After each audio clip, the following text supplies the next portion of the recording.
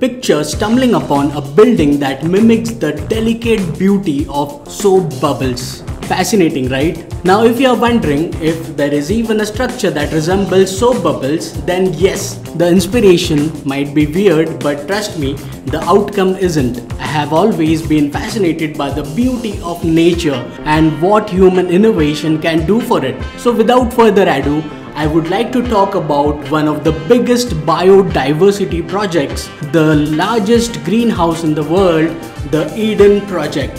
What do you think?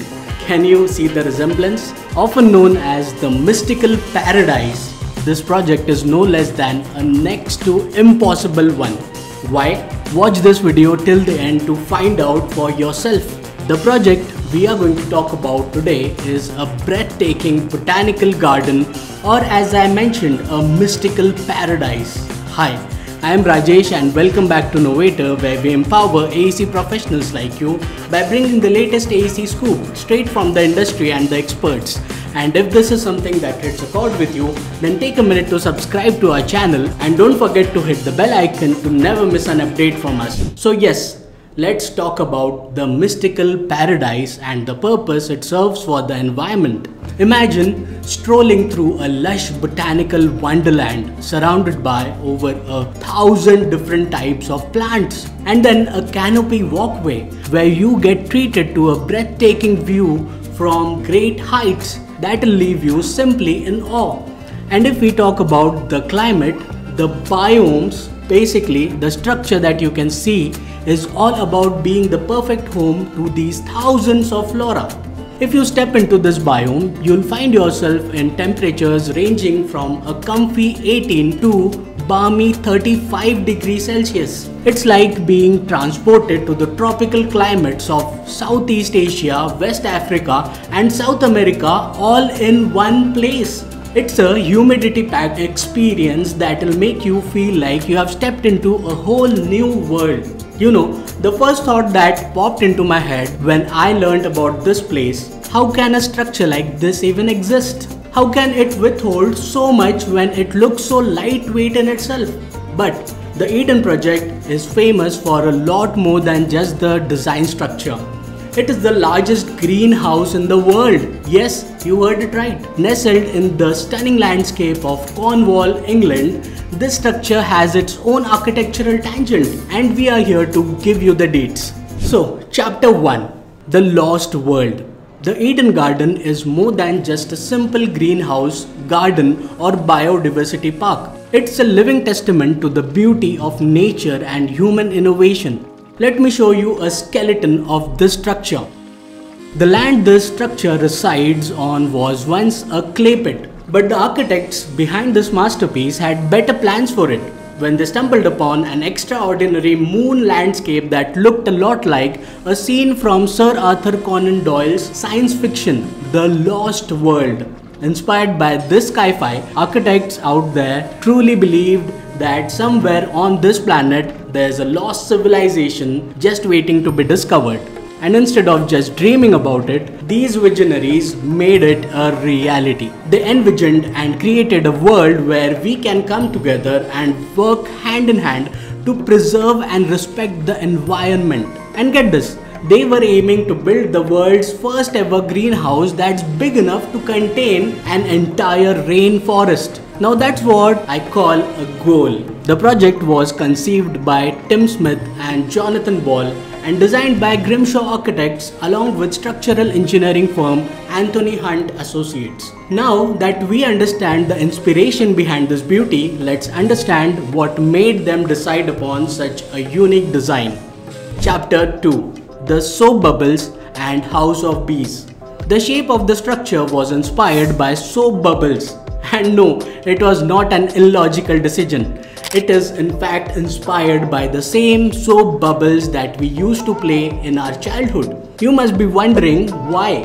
The ground where the project was supposed to be constructed was a China clay pit. Since this clay was very valuable, they were literally digging out the last remnants of the clay. Due to this, the shape of the ground kept changing. Sometimes the level of the ground went up and sometimes it went down.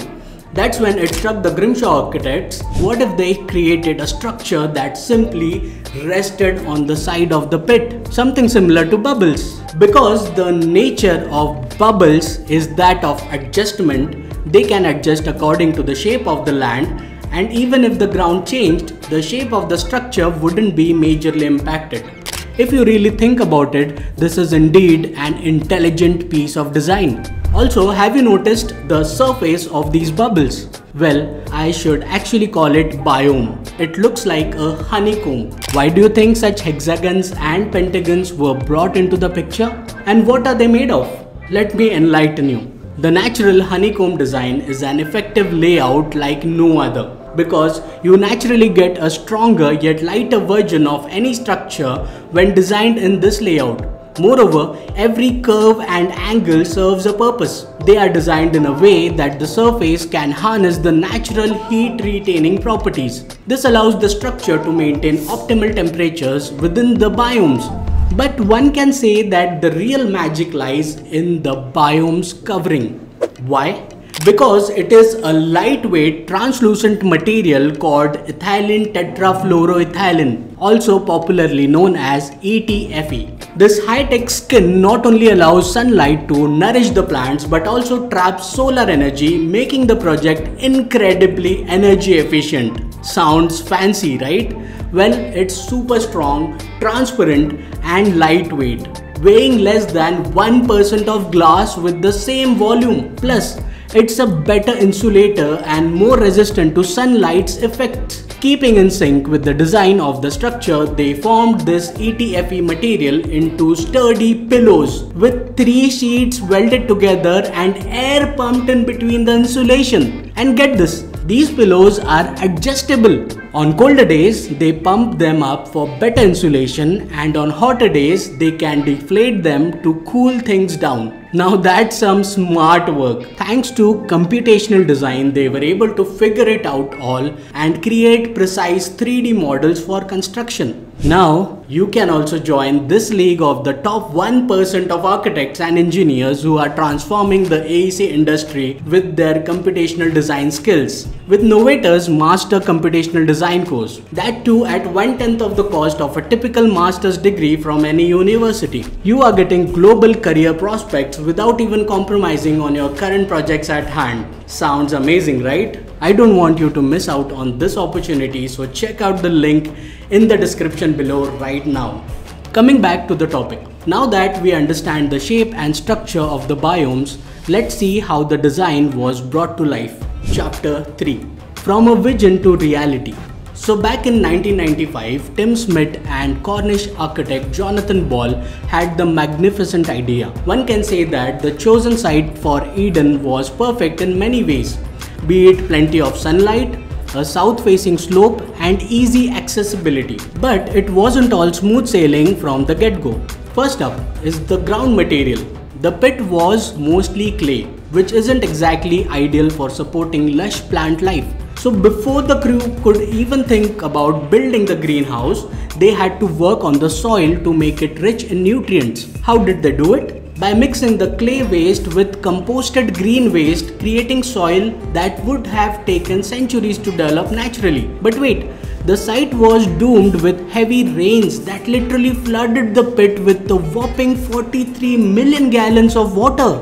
To tackle this, the designers got creative. They built a water collecting pool under the soil, along with a system to channel rainwater and run off into this pool. And guess what? They turned this challenge into an opportunity by using the collected water to irrigate the plants and power the building's plumbing. Fast forward to today, and Eden is a fully functional greenhouse. The entire site has undergone a miraculous transformation from a bleak brown field to a vibrant heaven bursting with flowers, plants and fruits unlike anything you have seen before.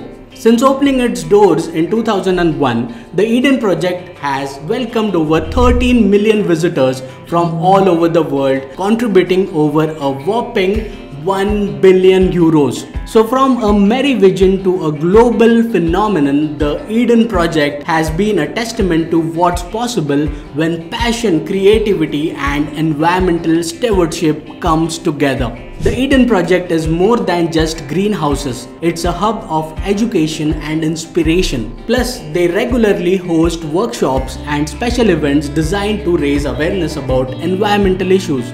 So by now, it must be evident that the project is not just famous for its design, but more for its functionality. One can say that Mother Nature's beauty and creativity are on full display. So far, the project has completed 4 phases and they are not stopping here. Phase 5, known as the Edge, is in the work with a focus on creating a biome that celebrates the desert regions of the world. How cool is that, right? So the next time you are amazed by a jaw-dropping biodiversity or a breathtaking architectural design, remember there is a touch of computational magic behind it all. While you're there, why not drop some suggestions in the comment section? We'd love to hear what you'd like to see from us next. Oh, and if you haven't already, be sure to hit the subscribe button for more awesome content from us. And hey, if you are eager to discover the top 5 places to learn computational design worldwide, don't miss out on our latest video. Check it out now. See you in the next one, tribe. Until then, let's dare to disrupt.